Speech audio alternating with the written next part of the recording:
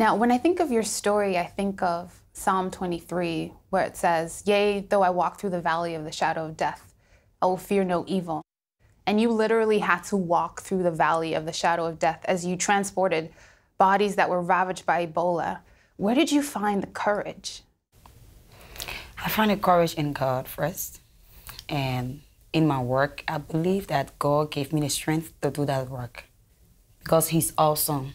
He's marvelous. He gave us the strength, the hope, to hope in Him.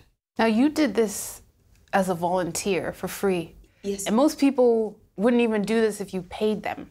What was it in you that thought, yes, I'm going to help my country? Seriously. As for me, I don't like to see need and don't partake in it. Seriously. If I was even bigger at that time when we had a civil war, I was not going to sit home. I was going to fight, and I was going to be a part of the peace today that we are enjoying in Liberia. Yeah, actually, I was home. No one called me to do the work. Nobody in my country asked me to do that work. I went there. I took the risks.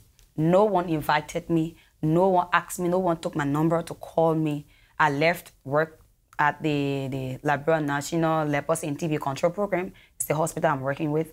I just came from work. I sneak out because my mother said, "I know you. You are brave. I don't want you to be part of this burial team or Ebola work. Don't be a part of any of it. Just stay home. I'm going to lock you up." I say, "I'm not going anywhere." I pretended as if to say, "I'm not going." I sneak in and I went out.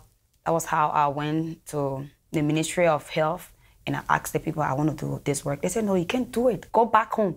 You can't do it. It's deadly, and you are a female.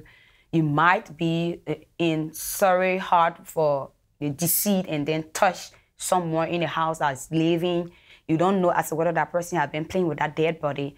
So I said, "No, I can't catch Ebola. I will go and fight." Yeah, it was. And one of the things that really kept me up is prayer and listening to my music, gospel music.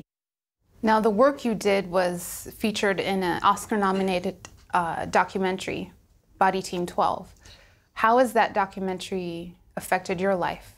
I know someone somewhere right now have that faith in God because of that documentary and the work I was doing for my country.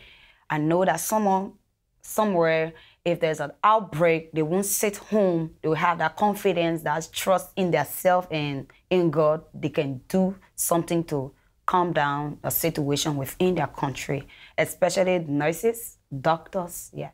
Now, hope has, in a sense, risen from the ashes because now you're working with Operation Blessing and you're helping the orphans of Ebola. And some of those orphans you actually met. You actually carried their parents' bodies. And that was the first time you've met them. And now you've gone back to help them. What does that mean to you, to be helping them? It's a blessing. It's a blessing to me and to them because I was thinking, when we were collecting their parents' body, who will help these children, God? Who will take care of them? How they will eat? How will they go to school? How will they be clothed? How will they be sheltered?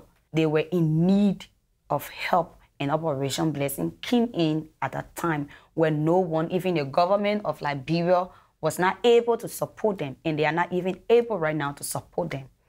The work that Operation Blessing is doing for them is a hard work for even an individual to do, but Operation Blessing is actually shouldering all of the responsibility of them.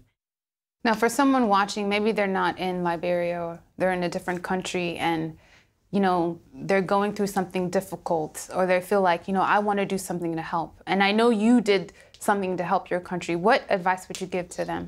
I want that person seeing me, listening to the sound of my voice, to bring up that thing within them. Let them be strong whenever there's a crisis.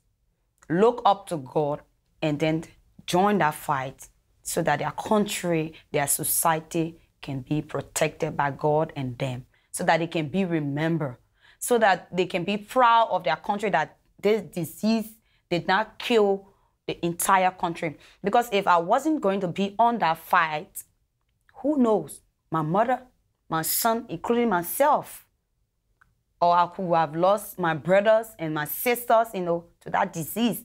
So I want for someone watching me to be courageous, have faith in God and in themselves, they can do that work.